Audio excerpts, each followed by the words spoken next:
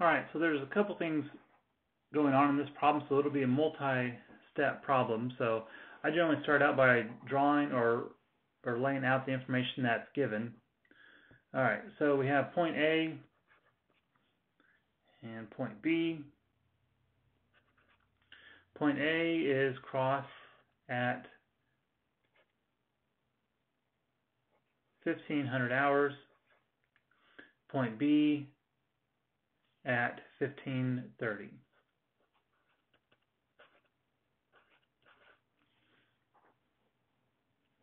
And then use the following information to determine the indicated airspeed required to reach point B on schedule.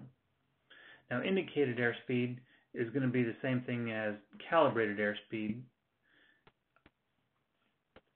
as far as these problems go. So what we were given that the distance between these two is 70 miles. So the first thing we can tell that we're probably going to need is the ground speed. If they give you the time between two destinations and the miles between two destinations, good chance you're going to have to end up using the ground speed. So we'll go to the E6B, and we're going to go into flight information, or speed information, and then select ground speed, the distance, 70 miles, time, we're going to enter 30 minutes. In order to enter time, the first two digits are hours, the second two digits are minutes, and then seconds. So we're going to enter 00 hours. We have to hit colon after each time. 30 minutes, colon, and then enter. That's going to give us a ground speed of 140 knots.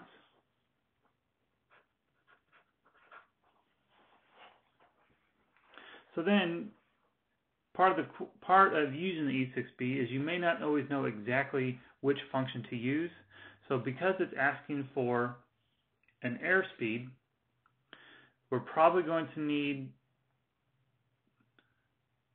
to use either the planned true airspeed, actual true airspeed, or we'll need to use true airspeed and calibrated airspeed. So I'm going to go ahead and start with required. So it's asking for what airspeed is required, so that leads me to believe we are in the required section.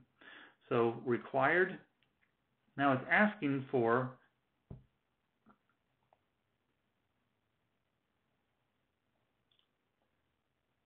indicated airspeed. So in this case, indicated airspeed is going to be the same thing as calibrated airspeed. So that's what I'm going to start with. I'm going to start with, okay, it's asking for indicated or calibrated airspeed, so I'm going to use that function. And what you'll notice is that we have a lot of the information we need, and I'm going to go ahead and enter it. So we have 8,000 feet pressure altitude. Temperature is 10 degrees minus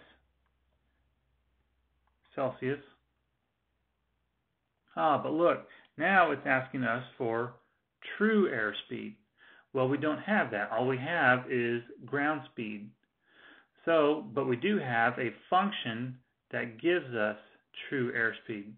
So because we don't have a piece of information that we need in order to get to calibrated airspeed, we're going to have to come up with true airspeed first. So going back into the required section, down to true airspeed. Now we're going to use the wind information that's given in the problem. So wind is 310 at 15 knots. Course given in the problem is 270. And here it's asking for ground speed, which is what we've calculated already. So this is a problem that kind of builds on itself and uses multiple functions to get the answer. So we're going to enter the ground speed of 140 knots.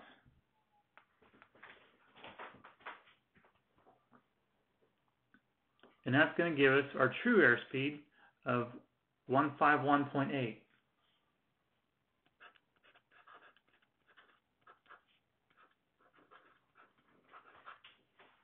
Now we can go back into the true airspeed function, or the calibrated airspeed function, and use the true airspeed that we just calculated.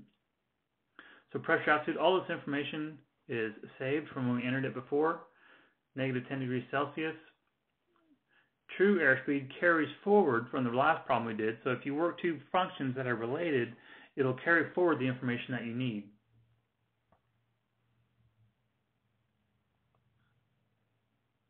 And that'll give us a CAS, or calibrated airspeed, which is the same thing as indicated airspeed, of 137.2. So in this case, calibrated airspeed equal to indicated airspeed, and it will be that way for the problems that you work for the private pilot, and that equals 137.2 knots.